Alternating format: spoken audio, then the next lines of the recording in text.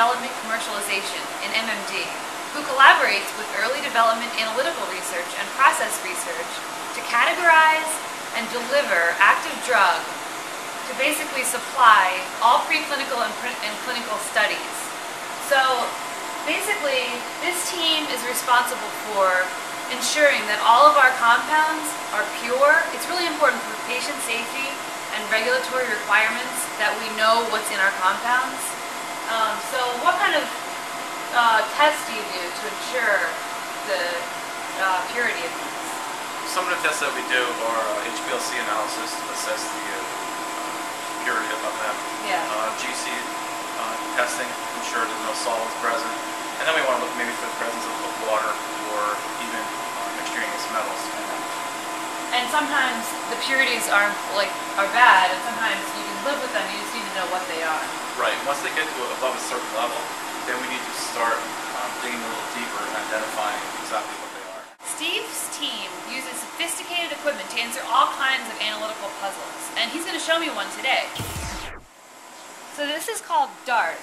Steve, what does DART stand for? DART stands for Direct Analysis Real Time. Okay. And the DART is a alternative ionization source that's used with a conventional mass spectrometer. Okay. And it's, how big is it? It's just this part right here? It's just the blue can, as they refer to, okay, is considered the DART. So I'm going to introduce a solid sample directly into the DART interface. Okay.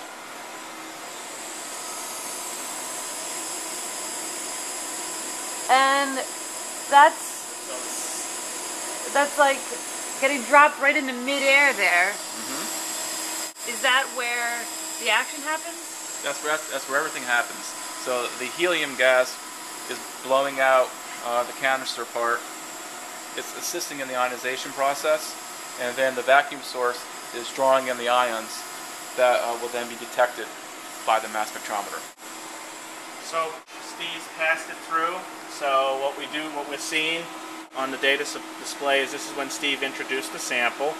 So right now you can see this is the background. There's absolutely no ions being in the mass spec. So maybe if Steve, if you want to focus here, just pass it through one more time. You can see how fast the response is. This is fast. And compared to what? I mean, how long does this usually take? So typically, so right now Steve's passing it through. And so you can see, we can tell right when it's going to get into the mass spectrometer. Wow. You can see there's the ion of interest that we're looking at pass through the mass spectrometer. Cool. So typically what we would see, even the fastest LC analysis, probably 2 to 3 minutes, we can do probably in seconds passing samples. So what else might you use it for besides analyzing active drug in early development?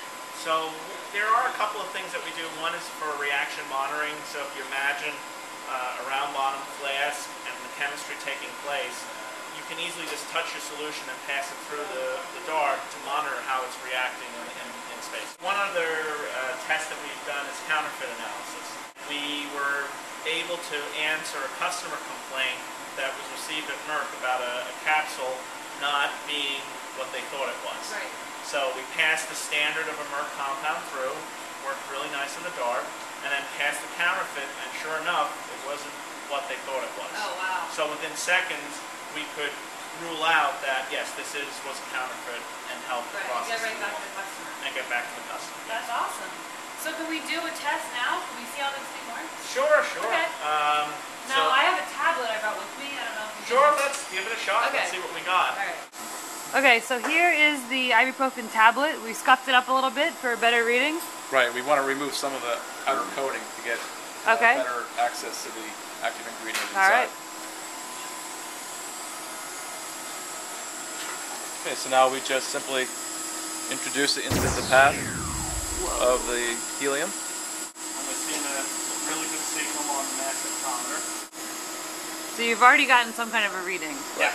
And what you can see also is the tablet is still intact. Right. So we could do more analysis on this if we needed to. And here's your ion right here. You see very easily the M+ water adduct of ibuprofen. If you're in Rahway and you need some compound analyzed fast and effectively, why don't you contact Roy or Steve here? Doesn't work for everything, but a good percentage of the compounds we do see either an M+ water or whatever adducts you can see very nicely on the dark.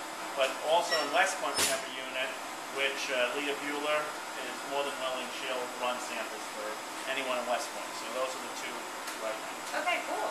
So call today. Thanks a lot. Thanks, guys. Great, thanks so much. You're great.